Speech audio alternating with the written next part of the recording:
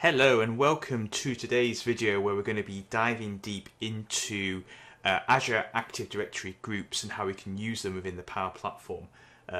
My name is Joe Griffin, I'm also known as the CRM chap, and this video is also continuing my series all about the PL-600 exam, which is a Solution Architect exam for those working with the Power Platform.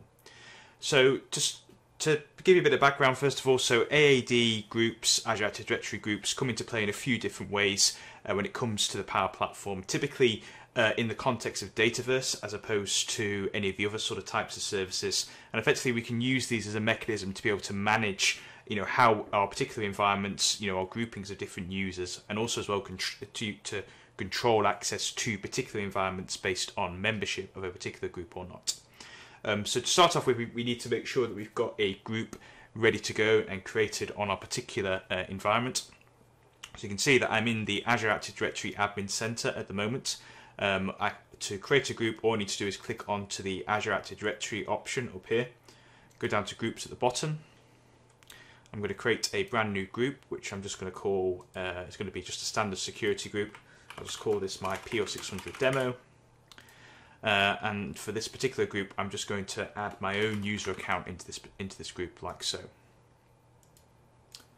Create that, and then now we have just a very sort of basic security group created on the tenant that we can use for some of the demos that sort of follow. It can take a few moments just for it to appear in the list down here.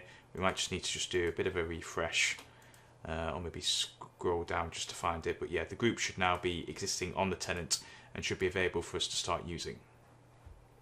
So one of the first ways in which we can use an Azure Active Directory group is to control who can access a particular Dataverse environment that we've got set up. So if I navigate back to my first tab up here, where we're in the Power Platform Admin Center, if I click on to my PL-600 environment at the top like so, what we can see on the details screen, and this will be an option when we create the environment for the very first time, is that we've got a security group option.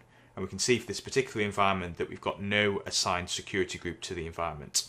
Now, why might we want to assign a security group to an environment? Well, for the simple reason, just so we can control who has access to it. So if we've, let's say, got several different environments, maybe a dev, test and production environment, we want to maybe ensure that all of our core users in our production system have access to just that system alone and don't necessarily then have access to our dev or test environments. And then vice versa, we might also want to ensure that our developers can't access production. So using security groups, we can control that. Security groups is recommended as well because typically what happens these days when it comes to our Microsoft 365 licensing, all of those users will receive a Dataverse license by sort of default. So what this can mean is that we end up having every single user on our tenant appearing in every single environment that we've got. And if we're quite a large organization, this can be quite a lot of users. So with our security groups, we can manage that in a much more effective way. So to go into an existing environment and to be able to sort of just modify the security group, we will just click onto the Edit tab up here. We can see we've got a pencil icon next to our security group option down there. We can just sort of click on that and then search for our new sort of security group, which we can see has now appeared, PL-600 demo. Click on Done and then save that like so.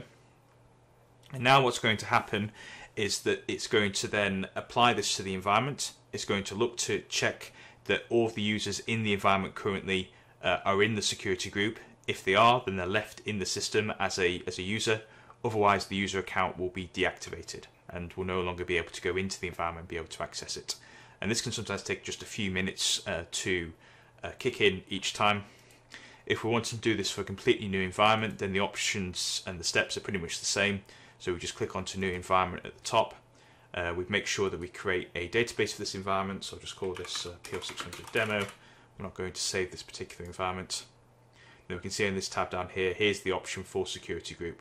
And we just follow the same steps again to be able to get that added on and to ensure that we can control access into the new environment.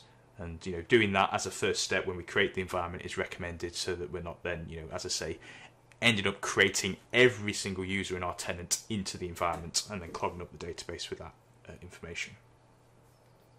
So that's one way we can use our security groups. The second is more from a sort of a again from a sort of management standpoint, but more relates to some of the existing functionality that we've got in Dataverse from a security standpoint.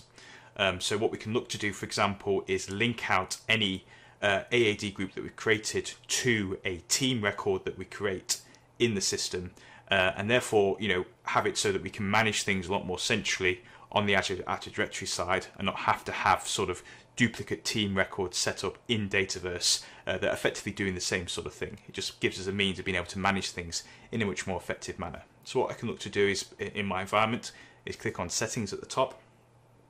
I'm going to expand the Users and Permissions section, and then click on Teams like so. I'm going to create a brand new team. So I'll just call this maybe my PL-600 AAD demo. We'll select the root business unit, and then under team type, we can see that we've got an option there for AAD Security Group and AAD Office Group. And the main difference between these is that an AAD Office Group will be one of those sort of Microsoft 365 groups that you typically set up that has like a team site and a SharePoint location and things like that, whereas a security group is just effectively just an Active Directory only component without all of that sort of corresponding additional things included with it. So because we created the group as a security group, that's the option we need to select. What we can then do is then look to search for this on the tenant, and we can see there it is, PL-600 demo. And then we can define in terms of what the membership type will be for this particular sort of team that we. For this demo, I'm just going to leave it as the default members and guests. I finally just need to add on an administrator for this, so I'm just going to choose my email address. Click on the next button.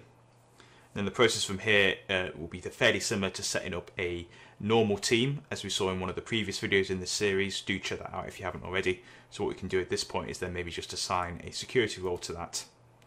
And then this particular team will have all of the same members that are currently present on the Azure Active Directory side. And we can sort of click into it at any point. That will then take us out into the classic interface, where we can view some further details regarding the group and also its various different properties. So we can see some of the same details that we defined slightly earlier on here. It's also been able to pull in the other useful details from the AAD side, including the object ID. And we can see that it's been able to add me in as a member successfully, based on what's been defined on the Azure side. So definitely thinking about using these different using AAD groups can be beneficial in two sort of primary ways. And really, as a solution architect, we should be thinking about opportunities to leverage what already exists in the environment already, instead of having to then waste time to go in and recreate teams again. Far better instead if, for example, we've got an existing sales team on the Azure Active Directory side with all the members in. Far better if we can maybe use that instead and just create it in Dataverse as an AAD security group or a Microsoft 365 group instead, if it's going to be prudent for us to do so. So that pretty much wraps it up for this video. So I hope you found this useful as part of preparing for the PL-600 exam. Please do check out the other videos in the series. Please give this video a like if you enjoyed it and subscribe to the channel. And I'll see you again next time. Cheers.